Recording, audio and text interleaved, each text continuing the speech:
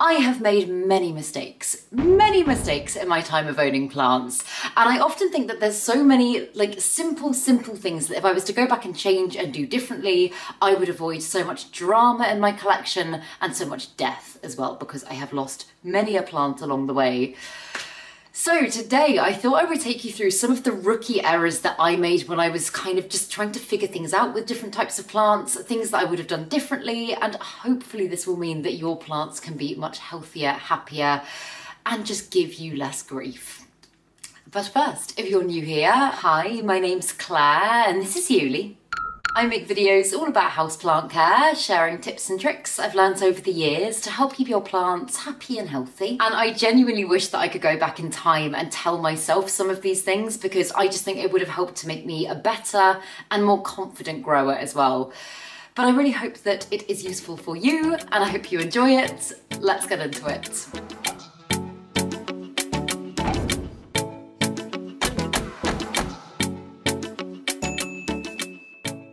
So the first mistake I have made many times is not acclimating my plants correctly.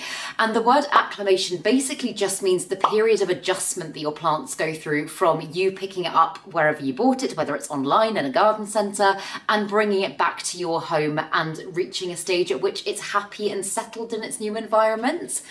And I think a lot of the time the word acclimation, when people hear it, they tend to think it just applies to imported plants from overseas, and that is so not the case. Now, don't get me wrong, there is a very good reason people tend to associate acclimation with imported plants.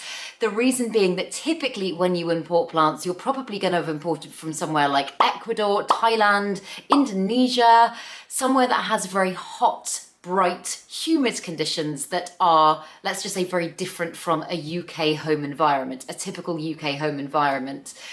So in that case, the acclimation process sometimes has to be a little bit more intense, let's say. And I've brought over an example of what I do when I sometimes acclimate imported plants myself.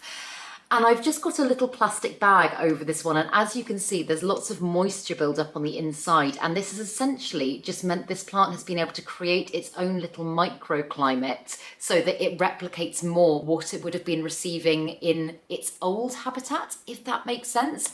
This is actually not an imported plant. This is one of my rehab plants. I'm just using it as an example. But yeah, I will just keep this little bag on as the plant starts to adjust, and then gradually, I will start to take it off for a few hours here and there until it has just adjusted to normal room conditions in my own home. And as I say, although this is spoken about a lot more with imports, it 100% applies to any time you bring a new plant into your home. You could have picked one up at your local garden centre that's 5 minutes away from where you live, and I will still try to acclimate it gradually. There are some types of plants that might not require this as much. For example, if you pick up a rubber plant, a Ficus elastica, they are typically very hardy plants and don't always require that much acclimation in my experience. But if you pick up a Calathea, an Alocasia, certain types of Monstera, they can be much more finicky and take their time to get used to your new space.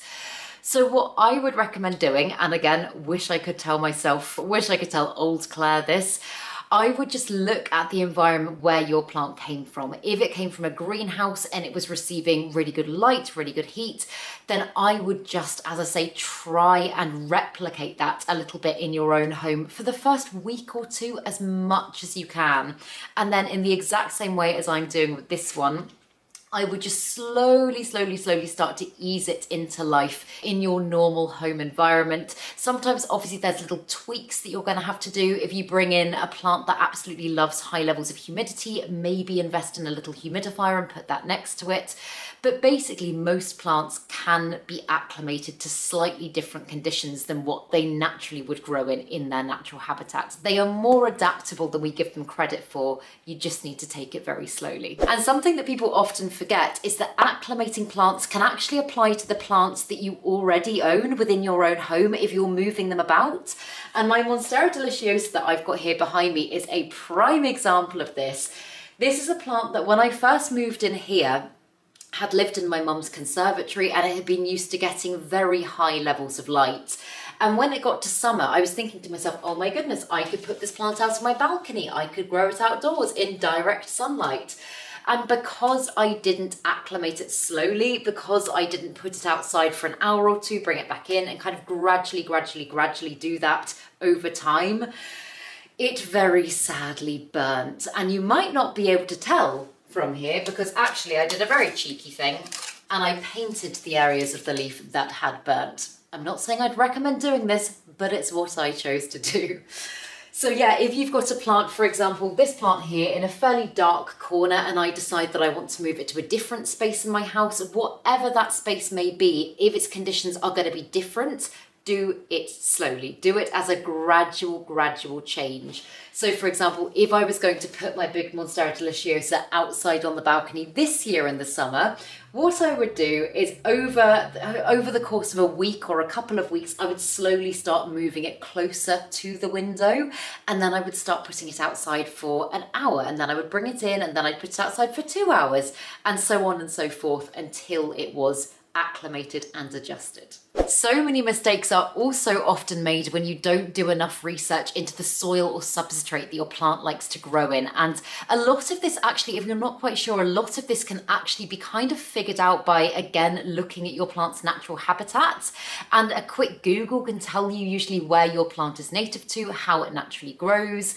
And for example, if you find out that you've got an epiphytic jungle cacti, epiphytic just means that it's a plant that naturally likes to grow attached to other plants, attached to rocks, it doesn't tend to grow from the ground directly up, then typically you might not be looking at a soil, you might be looking at kind of lots of bark, moss, that sort of thing. But equally, if you're dealing with a succulent or a desert cacti or something like that that doesn't like retaining huge amounts of water, you're probably going to need something very well draining.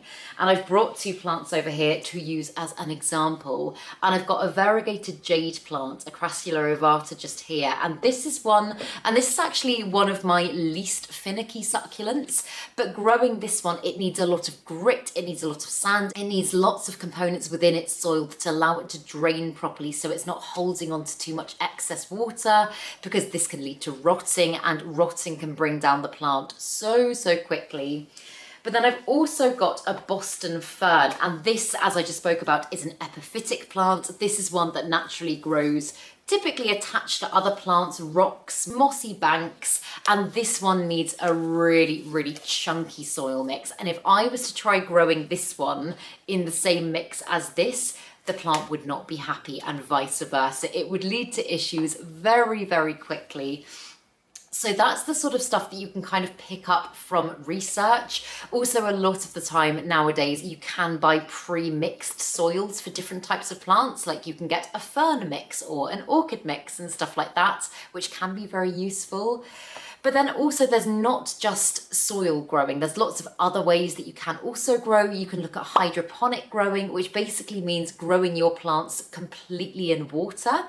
This is something that some plants tend to like more than others, and there's various benefits to doing it. But I would say for me, and if you watch my channel, you will know, I am a massive fan of semi-hydroponic growing. And this basically means, I mean, it's in the name, semi-hydroponic. It means that you are partially growing in water and you are also growing in a non-organic substrate. So this one here is lava rock, pumice, zeolites. This is essentially a fine mix of what's commonly known as lechuza pon, and I absolutely love this for a lot of my plants. And it just allows you to create a little water reservoir at the bottom here, and your plant will essentially feed from the moisture that the substrate retains, and that means that you don't need to worry about drainage. It just makes life really easy. And in my time of growing, I've figured out that some plants some aren't as keen, but some absolutely love it. Alocasias, for example, calatheas, in my experience, just love it. So yeah, it's all about trial and error and figuring out what works for you, but not just going in and guessing. I think when you're talking about substrates, just having a little bit of knowledge to start you off is a really good idea. Another area where I've really gone wrong in the past is potting up propagations too soon. And believe me, I completely understand why you want to jump in and transfer your plant to soil and get a whole new plant going. And I often get asked how long you should leave it, like how big should the root system be? And there's really no rule on it. There's no set rule. Some people say when the roots are growing roots, but I've got an example here, and this is a Scindapsus argyraeus and I believe a Monstera Peru that I've had propagating for a really long time. These ones have been living happily in water for, I want to say, about 8 months now. And as you can tell, they have got an insane root system and they're absolutely ready to be potted up, but I have just decided to leave them a little bit longer.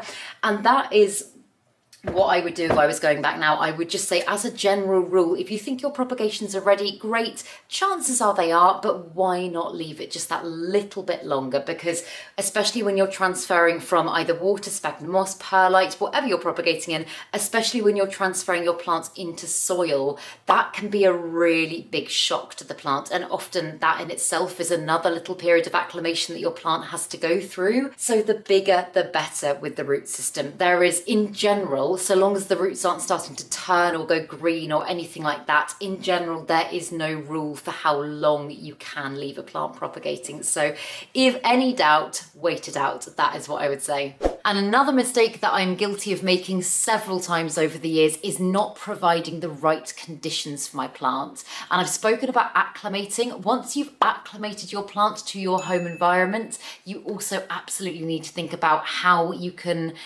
provide the right conditions for that plant, because a lot of the time it's very easy to see something growing beautifully in a garden centre and think, oh, well, you know what, that would look lovely in that corner of my home, and actually not thinking about whether or not that corner of your home is going to be right for that plant. Some plants require really, really high levels of light that can only be achieved by putting them in a south-facing window or using a really strong grow light.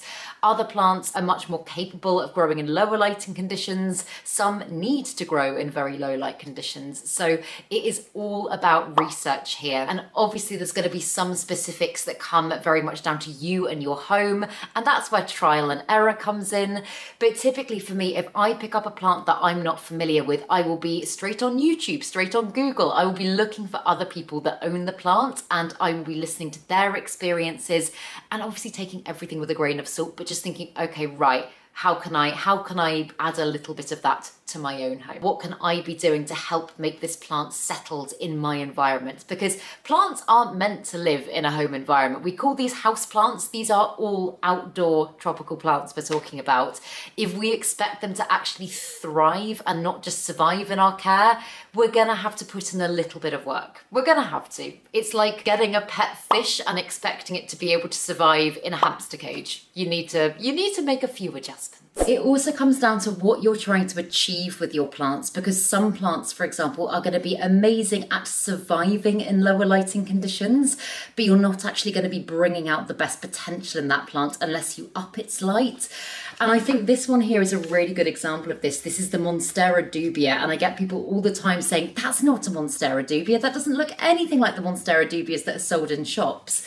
And I'll see if I can find a picture and put it on the screen, but my Monstera dubia only a couple of years ago started as a teeny tiny thing on a plank, and I have been able to grow it to this absolute monster. And this is purely through very, very, very bright light. And when I first got this plant, I'd been told by so many people that this is one that was more than capable of surviving in lower lighting conditions.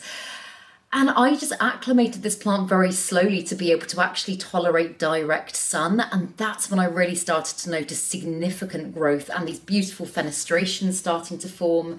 And so I think it just goes to show that even if your plant is capable of surviving in one condition, it doesn't necessarily mean that that's what it likes. So again, it goes back to research and trial and error. Creating different zones in your home can be a really good way to help group plants together that share similar care needs or have similar requirements. For example, I've brought my Calathea over to show you, and this is one that, oh my goodness, can be such a dramatic plant and absolutely loves humidity. This one laps up humidity, the higher the better, and does not cope well if the humidity drops that low. So I've got this one in this room here, which, as you can see, I've got a lot of my very kind of finicky tropical foliagey plants in, and this one lives very close to my humidifier. Whereas, for example, if I was to put a string of pearls in the same spot. This one is a succulent, a hanging succulent, and this one is a desert plant. And it does not like high levels of humidity whatsoever. If I was to put this one right next to the humidifier, chances are I would have issues very quickly and this one would start to rot. And I live in a 1-bedroom flat, so there's obviously not a huge amount that I can do, but I've obviously created some cabinet spaces so I can create little controlled environments like that. And I also keep some of my plants through in the bedroom, so I can have, for example, this room at 70% humidity and that room at 50. I just kind of mix it up and do what I can to keep my plants happy in that way. And another mistake that I've made multiple times in the past is repotting a plant too soon after getting it. And like I've already spoken about with acclimation, your plant is going to be going through a really big period of adjustment when you first bring it into your home.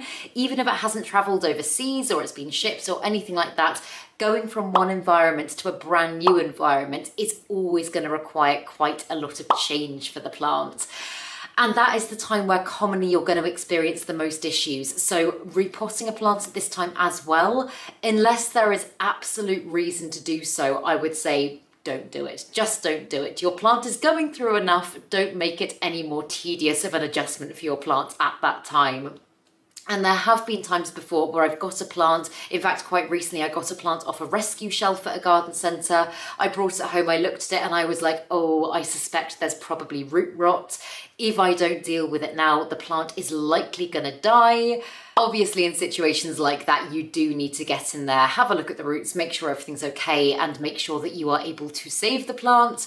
But otherwise, unless you suspect something is actually wrong, I would say don't do it. I would wait at least a few weeks and give your plant a chance to settle in, to adjust, and then if it needs it, go ahead and repot. But for example, if you look in my cabinet over here, I've actually got a plant that I got about 6 weeks ago now. This is a little Drymonia cherry begana. And as I say, I've had this plant for 5-6 weeks now and I still have not taken it out of the substrate it came in. I haven't even taken it out of the packaging that it was sent to me in because I am letting this plant adjust and I am leaving it alone. And a lot of the time that is the best possible thing you can do. I know for a fact there's been times in the past where I've had plants that have ended up going downhill because I've just kind of faffed over them too much, and faffing over plants when they're trying to get used to their new environment is never the way to go. So as tempting as it is to get in there right away and start doing things to your new plants, I would say leave them alone. Leave them alone. Leave them plants alone. But when you do come to repot plants, when they're actually ready for a repot, if you are transferring a plant from soil to soil, for example, unless there's something wrong with the roots, then I would say don't mess with the roots too much. Don't kind of, like I used to really try and get in there and get every single little bit of soil off the roots. And to be honest, nowadays, unless I'm transferring a plant into semi-hydro, I really don't bother. I really don't bother. I will give the roots a little loosen, just kind of shake the root ball, allow the roots to spread a little bit, but I won't worry about getting all of the soil off. I will just upgrade the pot size and that seems to work much better. And also the other thing that I wish I'd known about sooner is root pruning. And I wouldn't just go ahead and do this for any old plant if it didn't have a really big, well-established root system. But for some plants, anthuriums, for example, that kind of develop a very big, beefy root system quite quickly, often a way of actually getting your plants to just put out more growth and actually then develop a healthier and more solid root system over time. So yeah, I would just take a very, very sharp, very clean, either pair of scissors or pruning shears or something like that, and just take a little bit off. Like in my experience, you don't want to lop the entire root system back, but if a plant has got a substantial root system, a lot of the time you're actually going to kick it into action more by giving the roots a little prune than not. And yeah, that is something that I definitely wouldn't have thought when I first started getting into plants. And something again that I didn't properly know about for a really long time and therefore made many, many mistakes with is moss poles. And if you use moss poles correctly, they are going to be such a helping hand in replicating your plant's natural growing conditions and bringing out the best in your plants. And I'm back here by my Monstera dubia again because I know this is a plant that is commonly seen grown on a plank. However, if you look at the back of this one's moss pole here, you can see all of these aerial roots that have grown into it, and that is helping to support the plant and offer it lots of micronutrients, which in turn help the plant to size up, stay strong, stay healthy, stay resilient, and obviously as well keep the plant climbing upwards. And not all plants require moss poles. In fact, there's a lot of plants that don't need moss poles, but climbing plants, plants that grow upwards, vining climbing plants, will typically benefit from a moss pole. And mistakes that I've made is firstly just thinking that moss poles are stakes and they're just there to hold a plant upright. Moss poles and stakes are very, very different. If you wanted to stake a plant, you could just use a bamboo cane. As I say, a moss pole is there to offer lots of micronutrients. So it's really important to make sure you're keeping your moss pole hydrated, because if you don't keep it hydrated, then the aerial roots aren't going to be able to properly attach to that. The plant isn't going to be able to gather all of the lovely things that it needs, and you may as well not be using a moss pole at all. And I made so many moss poles over the years that I would just stick in the pot, tie the plant to, and think, right, I'm done, I've done a moss pole. And that is not the correct way of doing it whatsoever. I do also fertilise my moss poles, so the aerial roots are able to absorb lots of lovely nutrients that they wouldn't otherwise be able to from the moss. So this is just another way that you can get some goodness into your plants, and again, as I say, replicate how it would be more so in its natural conditions. I have, however, also got plants such as the Rhaphidophora tetrasperma, which you can see just here. And this one is one that can be grown on a moss pole, and I'm currently not growing mine on a moss pole. I know if I wanted to kind of get it sizing up and probably growing a little bit faster, I could, but moss poles also take up a huge amount of room. So currently I'm deciding what to do with it. I'm not entirely sure, but yeah, I would have thought maybe at some point a moss pole is on the cards for that one. And the area where I've gone wrong so many times in the past, and to be completely honest, I think it is one of the main areas where people do tend to go wrong with plants, is when it comes to watering. And I know that seems like such a basic thing, but underwatering and overwatering a plant are both really, really easy things to do. And I say this in lots of my videos, but if you're unsure, teeter on the verge of underwatering as opposed to overwatering, just because it is so much easier to bring a plant back from near death that's been underwatered as opposed to overwatered. And when I say overwatering, I don't mean giving the plant too much water in one session. It basically just means watering too frequently, giving your plant water at times where it's not ready for a drink yet. And the way that I check, and I've got one here that I'm pretty sure is going to be ready for a drink. Oh yeah, it's very, very ready. And this is my Ficus alii. I don't talk about this plant enough. I absolutely love it. But I'm just sticking my finger down into the soil there so I can feel. And obviously all plants have different watering requirements. And again, a lot of this will come down to research, getting to know your plants. I know that with this one, it likes to pretty much completely dry out before I water it again. So I let this one go until it feels like bone dry to touch. That's what works for me in my home. As I say, some plants will like their soil to remain consistently moist. It's all about finding out what your plant likes. But when I know that my plant is ready for a drink, what I personally do, and you definitely don't have to do it my way, this is just what I found works, is I take a washing up bowl, and I've just got an oven grill on top at the moment, and that's what I use to let my plants drain on. And I'll just put my plant, I'll just turn the camera so you can see what I'm doing. I will just put my plant on top of it, and I will give it a thorough soak through until water pours out of the bottom of the pot. You definitely can't overwater in one session. So if your plant's ready for a drink, genuinely give it as much as possible. A thorough drenching is what pretty much every single plant loves. And once you've done that, it's really important to make sure that your plant has time to properly drain. And that's why with almost all of my plants, I keep them in their nursery pots, or I make sure that I use a pot that has really, really good drainage, because one of the biggest causes of root rot in plants, which is the thing that brings down so many houseplants, is them not being able to properly drain. And you will actually end up overwatering without meaning to, because water will basically just collect around the roots. The plant won't need all of that water and it will go stagnant and mouldy and horrible. And we don't want that for ourselves or our plants. So yeah, make sure your plants have time to properly drain. And if I was using a ceramic pot, I would go ahead and I'd put this one back in now, but I do keep this one in a little basket. So I'm going to just leave it here to drain for a little bit longer so that I don't ruin the floors.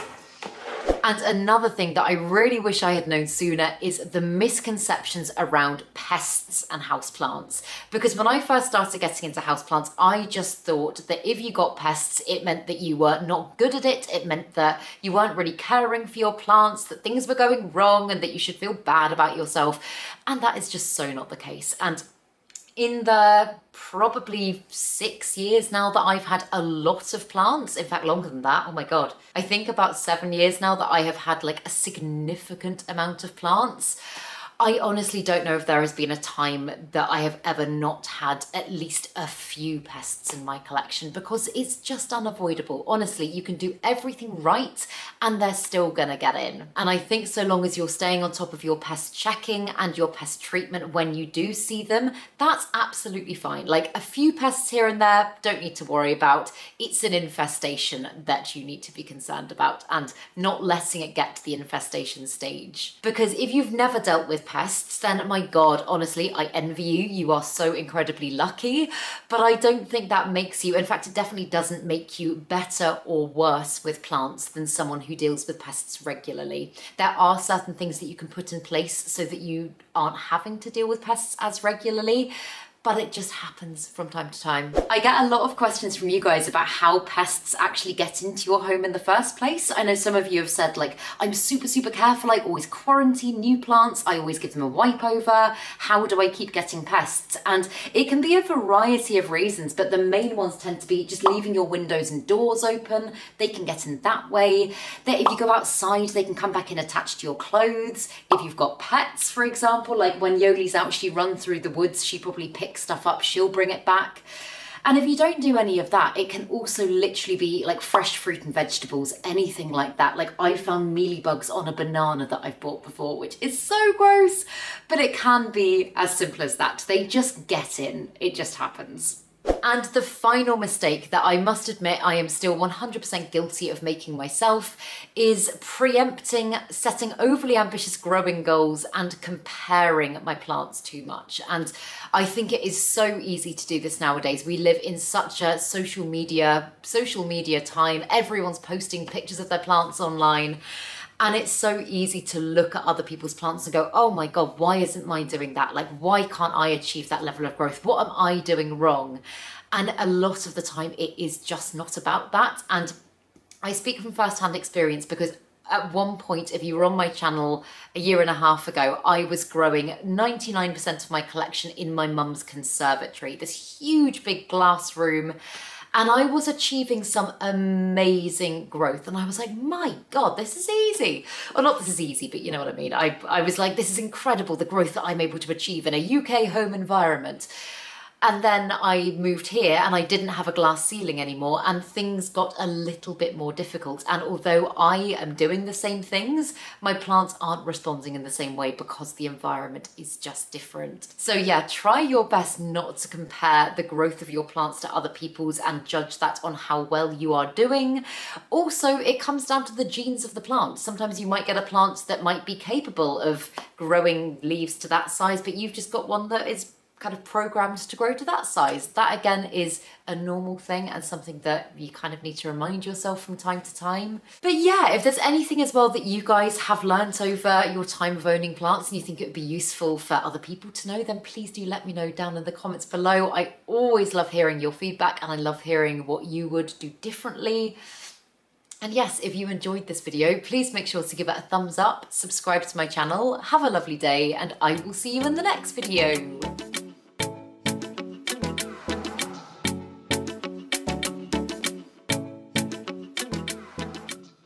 Stay sexy, plant lovers.